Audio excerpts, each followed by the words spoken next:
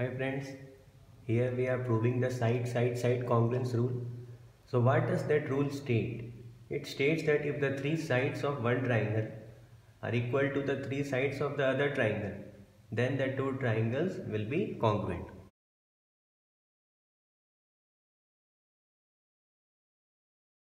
Let ABC and PQR be the two triangles in which AB is equal to PQ, BC is equal to QR, and the side AC is equal to the side PR. So we can see that in the triangle ABC and the triangle PQR, the three sides of this triangle is equal to the three sides of this triangle. So we need to prove that the triangle ABC is congruent to triangle PQR.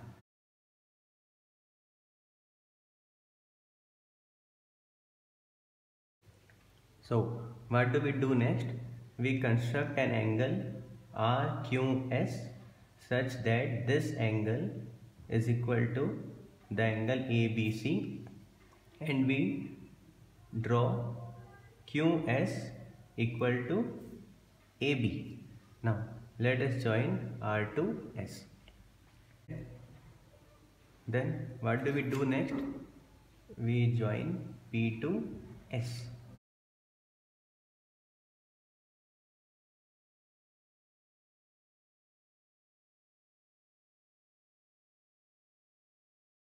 So let's proceed with the proof.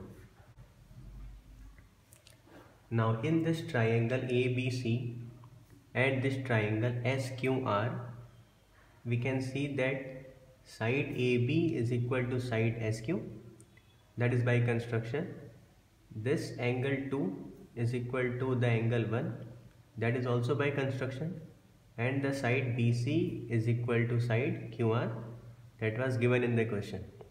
Therefore, the two sides of this triangle and the included angle between them is equal to the two sides of this triangle and the included angle between them.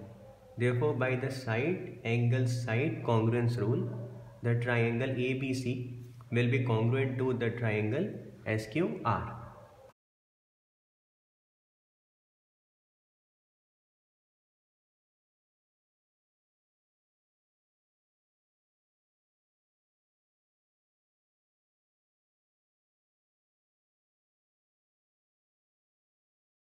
Now since this triangle ABC is congruent to triangle SQR, therefore all the parts of this triangle will be equal to the corresponding parts of this triangle SQR. Therefore side AC will also be equal to the side SR, and the angle A will be equal to angle S.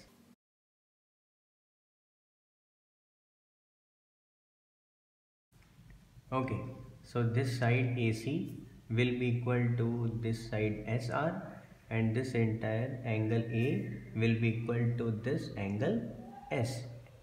That is by CPCT, corresponding parts of congruent triangles. Okay, so now let's get to this triangle PQS. In this triangle, the side PQ is equal to side AB, and this AB was equal to the side QS. Therefore, PQ will also be equal to the side QS. Now, in this triangle PQS, since the side PQ is equal to the side QS, therefore the angle opposite to the side PQ, that is this angle, let us say angle 3, will be equal to the angle opposite to this side QS, that is angle 4.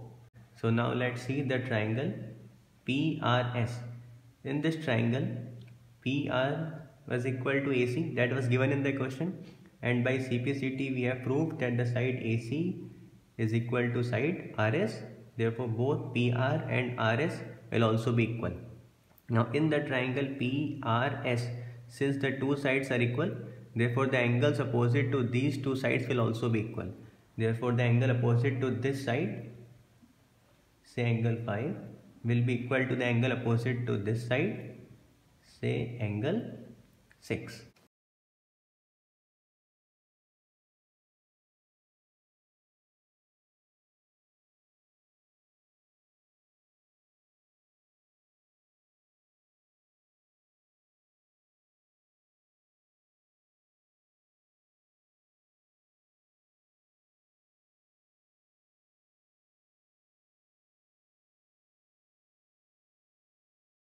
So now let's take it as equation 1 and take this angle 5 is equal to angle 6 as equation 2. Now since this angle 3 is equal to angle 4 and this angle 5 is equal to angle 6, so if we add both these equations, what we will get is angle 3 plus 5 is equal to angle 4 plus 6. Therefore this entire angle S will be equal to this entire angle P. Okay, and we know that angle A is equal to angle S, that has been proved earlier, and now this angle S is proved to be equal to angle P. Angle A is equal to angle S and angle S is equal to angle P. Therefore angle A is equal to angle P.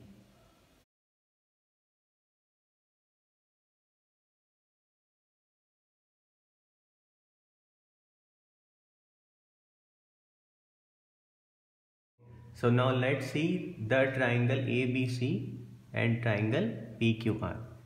The side AB of this triangle is equal to the side PQ of this triangle, that was given in the question.